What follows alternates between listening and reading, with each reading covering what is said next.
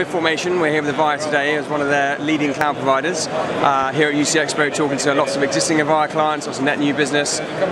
We predominantly focus in the mid-market, and we've got a great track record in cloud, which Avaya are doing very well and making a lot of noise about just now. Cloud is obviously a major thing for them, particularly as kind of throughout the course of 2018, and it's all about the fact that Avaya are very close, shoulder to shoulder with their partners like ourselves to enable us collectively to deliver cloud to their customers and to our customers. I think Avaya are making our job a lot easier by running some big promotions just now. You know, we talked about the Loyalty Together promotion, looking at CS1K.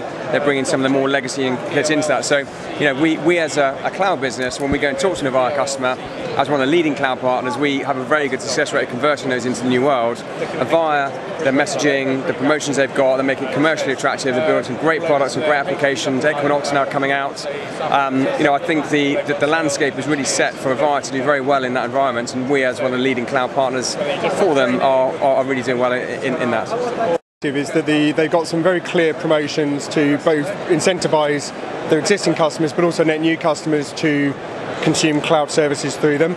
They also have made a big investment in their territory account management team so that we can go into meetings and they can have a face and a voice and a relationship directly with Avaya.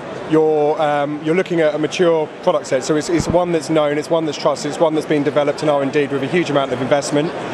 It's one with a track record, yet it's been virtualized to enable us to deliver it in the way we deliver it through cloud and through virtualization.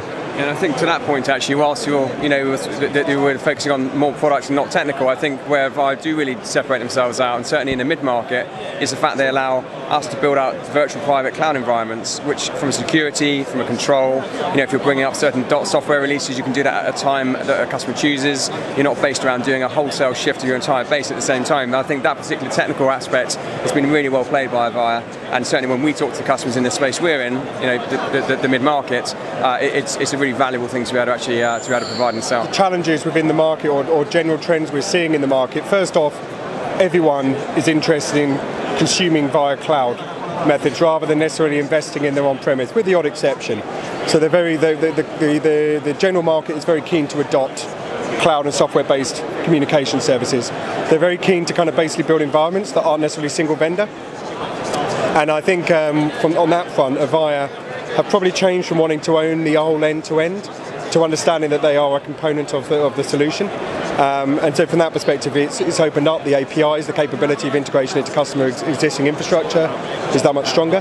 So yeah, we're seeing the customers being very, very keen to adopt.